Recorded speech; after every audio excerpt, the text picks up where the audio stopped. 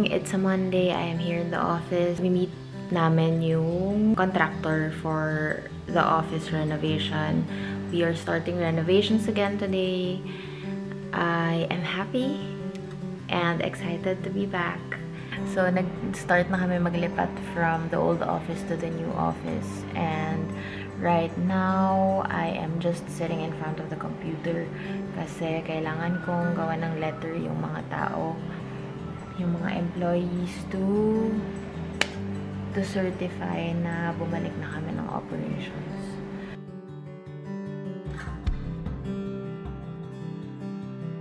We are in the mall today. We are now looking for exhaust fans for the restroom tsaka sa kitchen. So we are done with getting paints and getting lights for the office. Ang plan is doon na matutulog yung mga tao namin para mag-stay in na sila, then weekend sila uuwi. Dahil we don't wanna risk exposing them kapag magko-commute sila and stuff. So, mag-set up kami ng beds doon. Mag-set up din kami ng kitchen. That's why I also bought mga kitchen supplies and beddings, tsaka bed sheets. Tapos,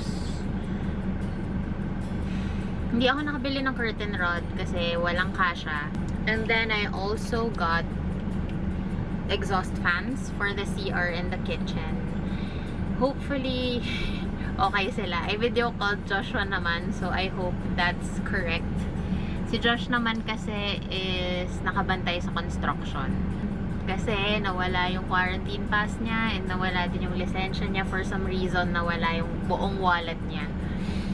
So, that's it. And then I'm going to Abençon's to find a ref na mas malaki yung freezer kasi yung nabili natin last time was small, and since 8 to 10 ang magsistay sa office, dapat mas malaking freezer kasi doon na rin sila magluluto and stuff. Tapos bibili din ako ng induction cooker and rice cooker kasi mas marami na sila doon. What else?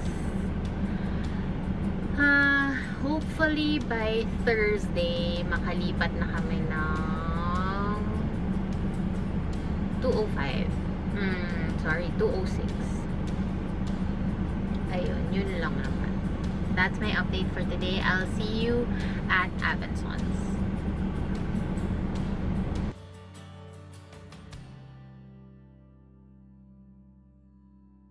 So because of the pandemic, my zero waste grocery dreams would have to wait. This room will now be transformed into a fulfillment area just so we can go ahead and accommodate our staff to be housed so they won't be exposed to the virus. Safety is very, very important for us, so this would have to wait.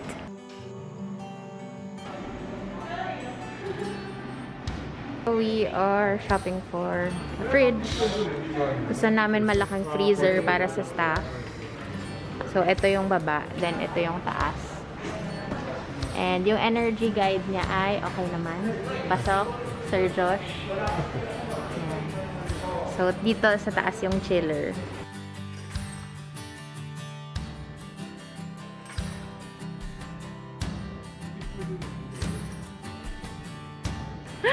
So, gusto rin ni Josh bumili ng washing machine para sa staff. Kasi, kailan natin mababawi yung investment? Mga 10 years. So, a washing machine for your staff is a good investment. Kasi wala silang paglalabhan. Meron namang laundry malapit sa area, pero better, of course, kung hindi na sila kailangang lumabas. Si Josh, sobrang spoiler siya ng mga staff.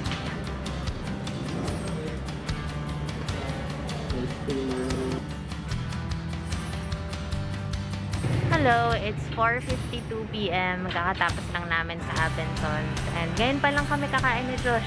First ever meal of the day.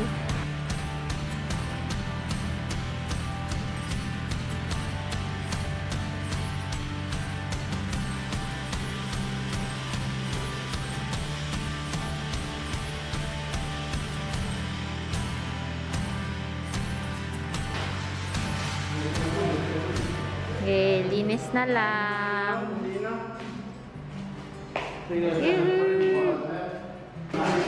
And ito yung mga bed nila.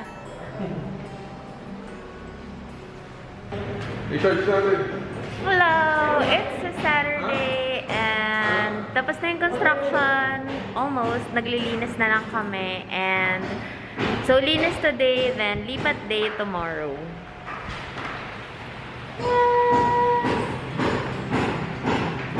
Ayan. Ito yung gitnang office. This will be the fulfillment area. Dito banda yung kainan. Dito yung office ko. Doon yung mga beds ng staff.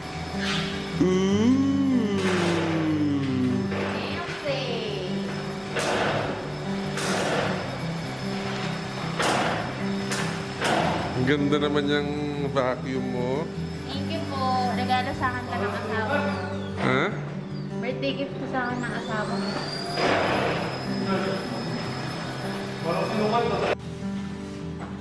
Hello. Naka-set up na yung conference table as lunch table.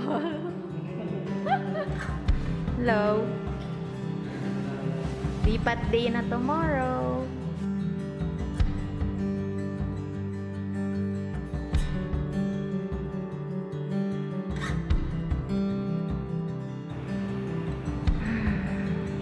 It's lipat day and kakahakot lang namin lahat ng gamit sa house.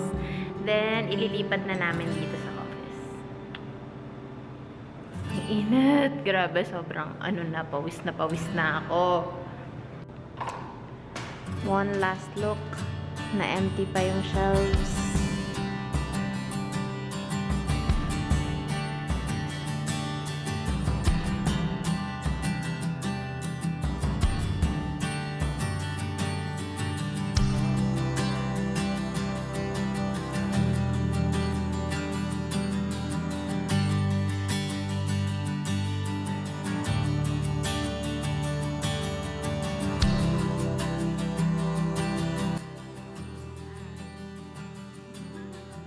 Welcome to the vlog, Charot.